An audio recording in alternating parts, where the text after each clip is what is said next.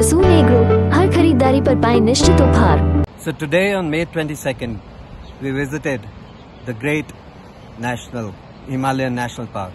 Today turns out to be the International Day for Biodiversity. We walked a long trek. This is an introductory trek to Tirthan, the source of the river, Hanskut Tiras. We walked mostly during the afternoon, and the plants and the mountains and the trees were just mesmerizing. It's a place that you have to come back to. Bring your family, bring your young kids so that they can see this place, which is struggling to stay in its pristine state. Teach your kids with the help of local guides to learn about this beautiful place which maintains millions of lives. We were led by Mr. Parshuramji, who taught us a lot about all the plants, all the little plants, who collected lingadi for us, more than 2 kgs on our way. Do ask him about it. And he told us about the oaks and how the trees are responsible for its nice, clean, pristine state.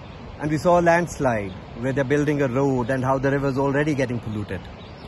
Please do teach your kids and keep this place as beautiful as it has always been. नमस्कार जी, आपका स्वागत है great Himalayan national park में।